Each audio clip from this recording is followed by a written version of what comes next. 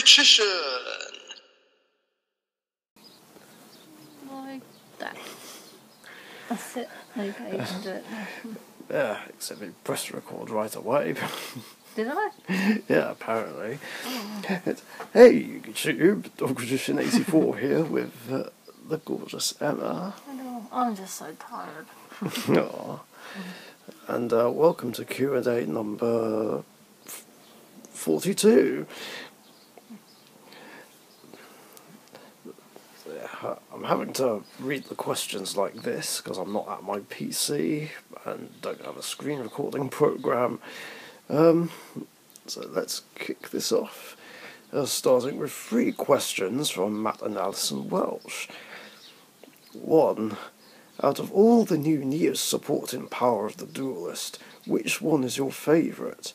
Matt loves Elemental Hero Shining Neos Wingman, and I really love Spirit of Neos, and Awakening Your Elemental Hero, even though it's not in that set, sadly.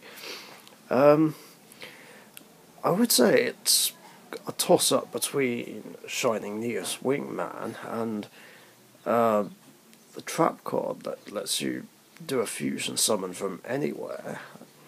I really like that one.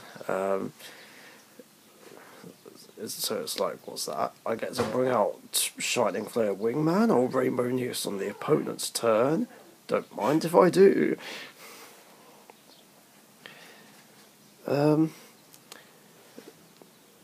Next one is, number 2. Since the Dark Magician archetype finally got its own Kuriboh card, do you think Elemental Hero Neos will get his own Kuriboh?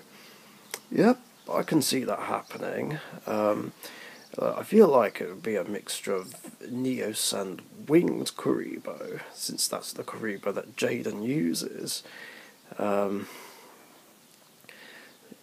yeah, it would be a Kuriboh with wings and dressed as Neos. That would be cool. 3. Which Ghost Rare are you looking forward to getting the most from Ghosts from the Past 2? Matt was lucky to pull the Eye of Timaeus from one case he and I bought, which is actually the one he wanted the most. This is kind of awkward because at the time of recording this was posted 6 days ago, and then after that was when I just decided to buy the singles from Ghosts from the Past 2. I mean, honestly, it's a toss-up between Blue Eyes Ultimate Dragon and the Winged Dragon of Ra Sphere mode.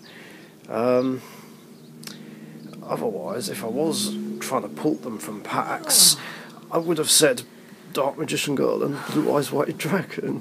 What a good sleep.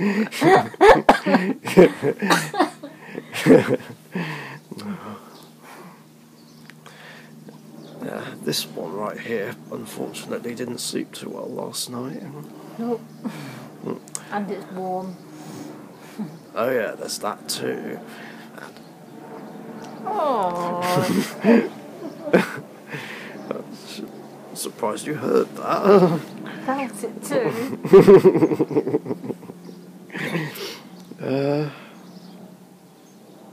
Anyway, yeah, I guess that answers that question. Next one's from Gangster of Games Productions. If you worked for a card department of Konami, what cards would you add to your most favourite deck, that would be Dark Magician, to make them meta, and why? Honestly, I don't think I would do that. Because as much as I like Dark Magician, he has enough support as it is. But if there was something to add, I'd still want something that can search for the Eye of Timaeus. Either that or the Eye of Timaeus should be errated so that Rod, Circle, and Inheritance can search it, and Soul Servant can stack it. But yeah, other than that, why would I want... excuse me. Well, why would I want to make it meta? Like, this is me we're talking about. I don't care for meta. And as I've said enough times already, I'm not interested in tournaments anymore, so I don't think I would give it support that would make it meta. I've got a question. Oh yeah? How many times do you fart a day? I don't know, that number's varied. And it also depends what I've eaten. Yeah. What's your most favourite food?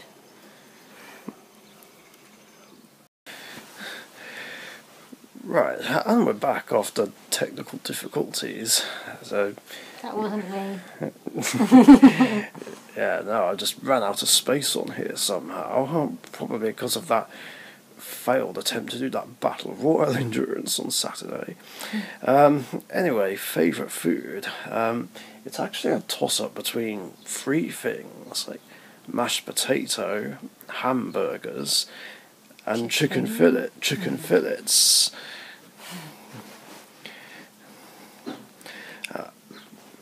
And chickeny things is normally what I'd have for dinner on Tuesday, although we did have that last night. They were really nice, they were. Yeah, they were delicious.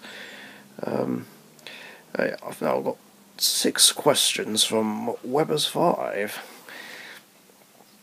1. Would you rather have Yuma's Shining Draw to draw the perfect card to your hand, or Yusaku's Storm Access to add the perfect card to your extra deck? I think I'd prefer the Shining Draw one, just so I stop bricking as much or dead drawing. That would be more useful to me, I think. 2. If you could enter any Yu-Gi-Oh! Tournament from the anime, which would you choose? I'd probably pick either Duelist Kingdom, the KC Grand Prix, or Arc 5's Junior Youth Battle Royale. That's a good question. I feel like it would be a choice between 2 things. Duelist Kingdom, just because of the nostalgia, although I'd have to get used to the Duelist Kingdom rules, where you could normal summon high level monsters without tributing and no direct attacks. God, those were the days. But I guess I'd also choose the Battle Royale one. They sound like the most fun.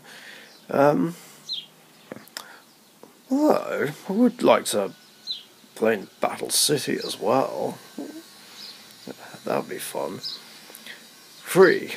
Since Lightning Overdrive, Dawn of Majesty, Battle of Chaos, Dimension Force and Power of the Elements have upgraded 5 out of 6 protagonist archetypes, do you think we'll eventually get one for Yusaku's Firewall Dragon and Code Talkers? Yes, I absolutely do think we'll get that eventually. And I feel like some sort of mixture between Decode Talker and Firewall Dragon would be something they'd go and do and create. And I'll probably call it Firewall Code Talker or something like that. I thought you were going to say Fire Dick. No. There's some funny names for Yu-Gi-Oh cards. What's one of them? Yeah, there's a lot of funny names, like Ghost Beef, Mild Turkey. The chicken one, that's the one. It's a chicken one. Chicken Game. There's there's a cock one and... Oh, would it be Cock-a-doodle-doo? That's it, yeah. Cock one. I was just remembering there being a card called something cock. Oh. Good lord. 4. have you seen my latest Endymion deck profile with my new intro and outro? No, I haven't yet, but I will. I have a lot in my subscription box to catch up on, as, well, I have been very busy since Saturday, and I've not had the time to go through everything, but I'll get there eventually. 5. If Dark Magician of Chaos still had its pre-errata effect, would you play it in your Dark Magician deck?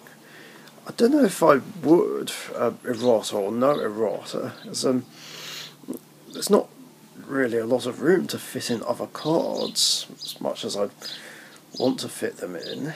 I feel like I'd have to do what I did in the earlier days of when we had the support from the Dark Illusion, which was play Chocolate Magician Girl and Dark Magic Veil.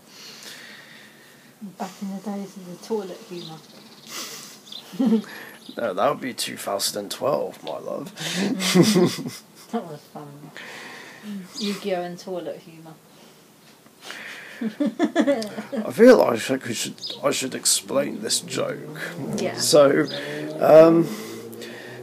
basically, first night of my second Margate trip, I stayed round this one's place and someone else's, and one of them was looking up fart jokes on a phone, and I said, "Oh my God, too much toilet humour." And then she burst out laughing, and her laugh made me laugh. Like, I was just on the floor, gone. And then when I was able to breathe, I said, "Shall I flush it out?" Yeah, you flush out your backside sometimes. It's not just me that blows off. No, I never blow off. Sure you don't, my dear. Getting back on topic, last question. If you could switch a currently banned card with an unlimited card, literally switching the banned card will go to 3 and the unlimited goes to 0, which would you choose and why? I think the banned card I'd choose would probably be Max C. Because here's the thing regarding my opinion of banned cards. There's 5 particular favourites that I have: Max C, Cyberjar, Fiberjar, Pot of Greed, and Graceful Charity.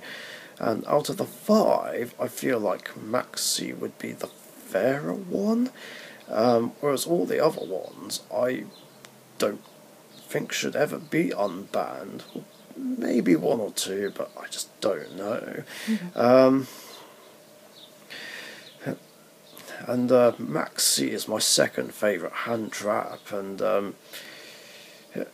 yeah, there were valid reasons for its banning, but to be fair, it can be stopped by Ash Blossom, Called by the Grave, and well, literally every other monster effect negate in the game. Well, actually, maybe not Fiendish Chain or Breakthrough Skill, of course, but that's what I choose. And as for the currently unlimited one, well, that would be my most hated card in the game right now, Red Eyes Dark Dragoon, because fuck that guy. But I've already been on a tangent about him more than enough times already, so I don't really need to explain that. And that is it for questions in this episode. So, thanks a lot for your guys' questions, and if you've got any other questions you want to ask me, post them in the comments down below. And remember, I do these episodes every Tuesday afternoon or evening UK time, so be sure to get your questions in before then so that you don't miss out. I knew you were going to do that. You're so cute when you laugh. Thanks again. Stay safe. I'm about to get tickled by this one by the looks of it.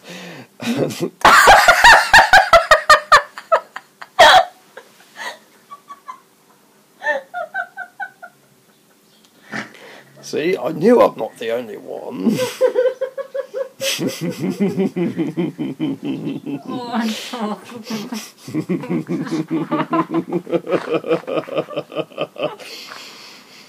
Thankfully, I can't smell anything.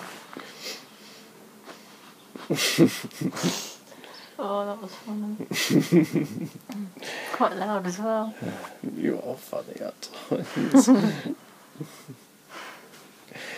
Anyway, as I was saying, Oh, there you go. thank you for watching. Stay safe. I'm probably not going to be safe from a fart if I get up. And we'll see you later. Bye, everyone.